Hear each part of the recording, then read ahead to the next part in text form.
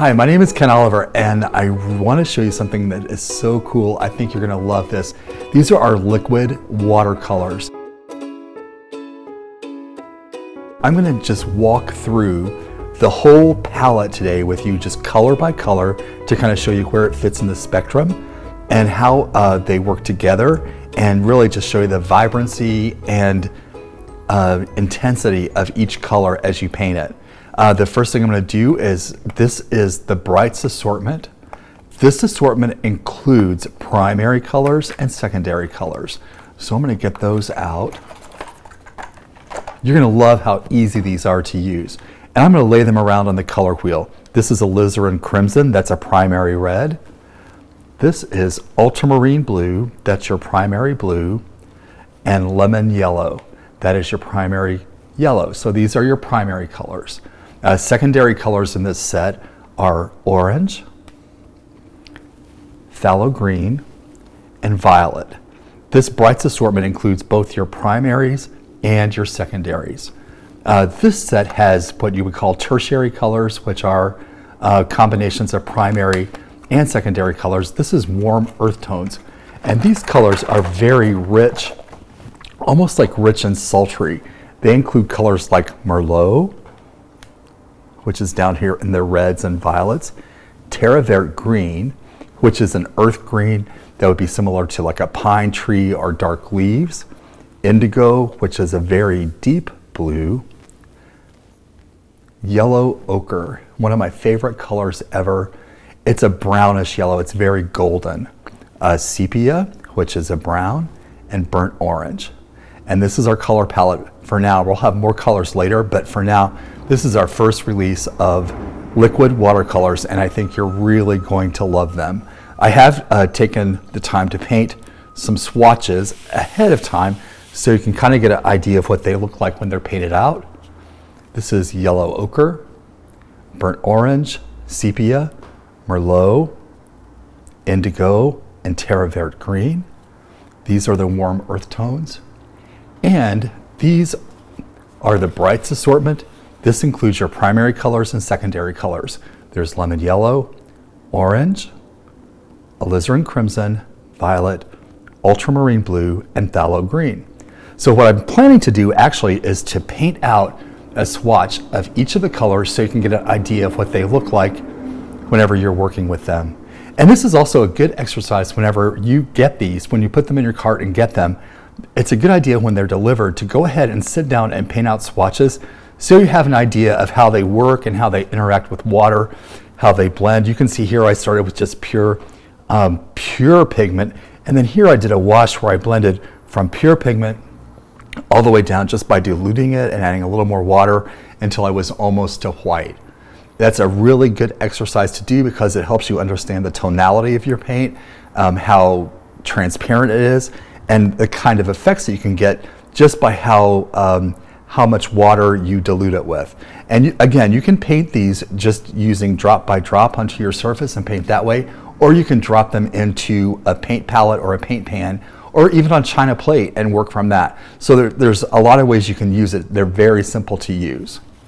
So I'm going to put this to the side, and then I'm going to start painting. I'm really going to just work around the color wheel, almost like the way that I laid them out. I'm going to work in this order, going from lemon yellow around through the oranges and the reds, the violets, the blues, and through the greens. So I'm just going to work each like color family and paint a little swatch of each so you can see how easy it is to use them. So first I'm starting with lemon yellow. I love this lemon yellow. The lemon yellow is the clearest, most brilliant yellow that we have. And I just put down about 5 drops on my watercolor paper. And I'm using my water media paper. I selected this paper especially to work with color burst and with liquid watercolors because this paper is ultra bright white. Watercolor is transparent, so light reflects off the paper and back through the pigment that you paint down to your eye. And when that happens, very bright white light reflects off this paper, so your eye perceives that color as extremely bright. Can you see how bright that yellow is? Part of that is because it's painted on this ultra bright white paper. So I'll paint this lemon yellow and let you see It is so clear and so beautiful and transparent. Isn't that nice? So that is lemon yellow. It is the brightest, clearest yellow I've ever seen. And I'll tell you this, I never used to be a fan of lemon yellow or yellow at all. And whenever we came out with this color in Color Burst, I absolutely fell in love with yellow because it's so clear and bright. The next color I'm going to work with is yellow ochre. I'm just going to drop a few drops of of yellow ochre here. Yellow ochre is a brownish yellow. It's toned down and it's almost golden, but it's also very pretty yellow. Can you see the difference? It has those really rich golden brown undertones. And even though it is a deep yellow, it is still brilliantly transparent. Aren't those colors beautiful?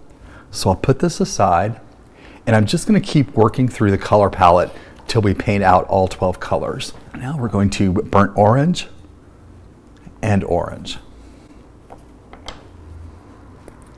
I'm going to do the same thing. I'm just going to put down a few drops of orange, and then I'll wash that in with my brush. My brush is a little bit wet, but not a lot. And look how vibrant that color is.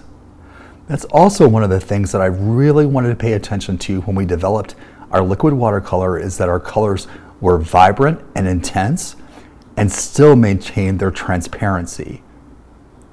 Isn't that beautiful? I clean my brush. And then I'll go to burnt orange. And this is a brownish orange. I'll just put down a few drops of burnt orange. And then with a wet brush, just wash that in. And you can see the difference in the color. This is still very vibrant and very transparent, but it has those brown undertones that make it kind of burnt looking. A beautiful fall color, burnt orange. Isn't that nice? I'm going to put that aside. And now we're going to start into the red tones. I have sepia, which is kind of a brown, and alizarin crimson.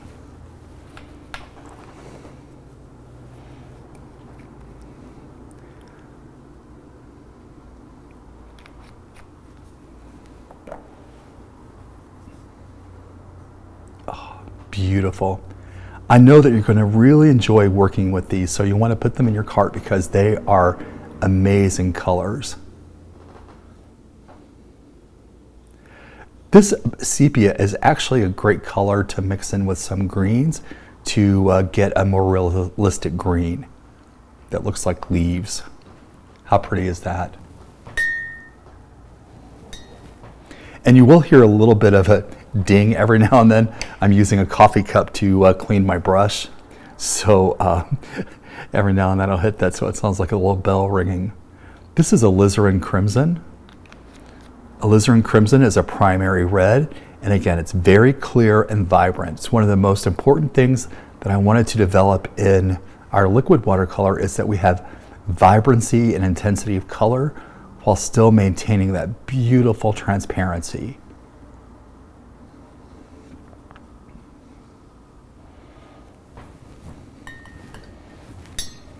Oh, that color is just luscious. Next, we'll paint into the violets. I've got violet and merlot. Violet is a secondary color. It's made of ultramarine blue and alizarin crimson. And our violet is very intense.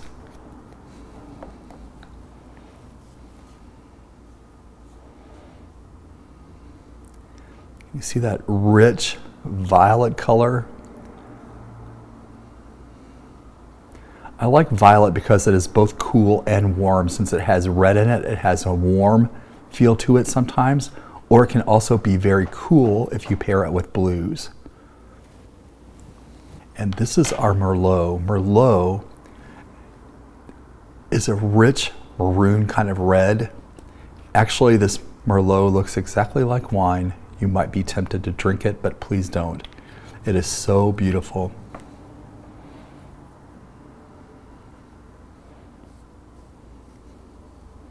Can you see that? So we have that rich color, but still transparent because you can see the light reflecting off of the paper behind it. And I am working on my water media paper. You will love working on this paper because it is it's very versatile. It's a duotone paper.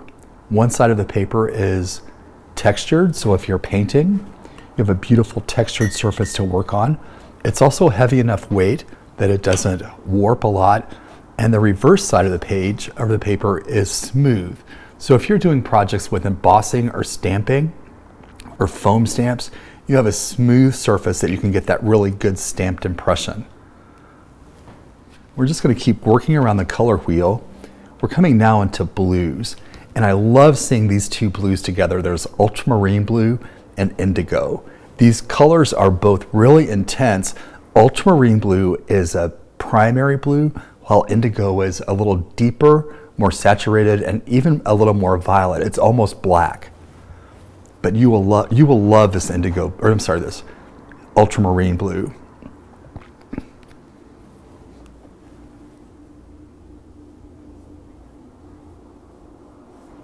This ultramarine blue is perfect for creating skies and clouds or backgrounds, winter scenes, because it's a very clear blue. Whereas the indigo is a little darker, almost like a midnight blue.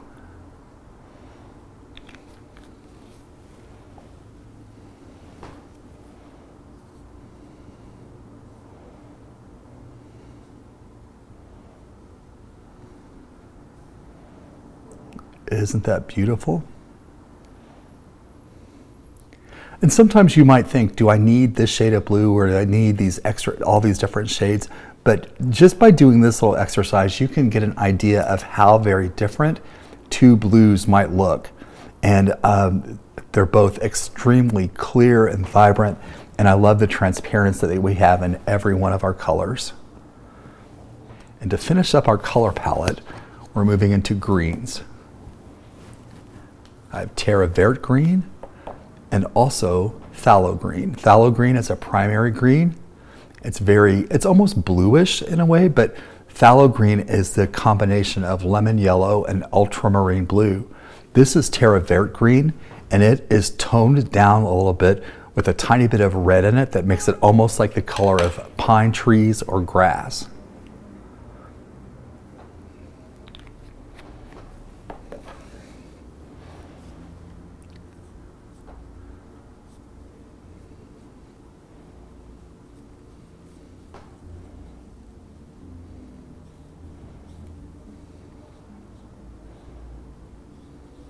See how beautiful that is?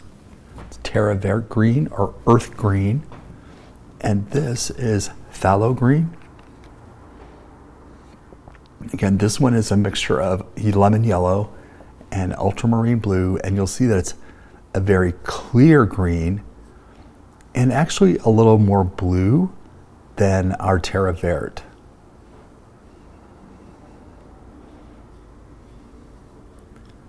And see how different those two shades of green are?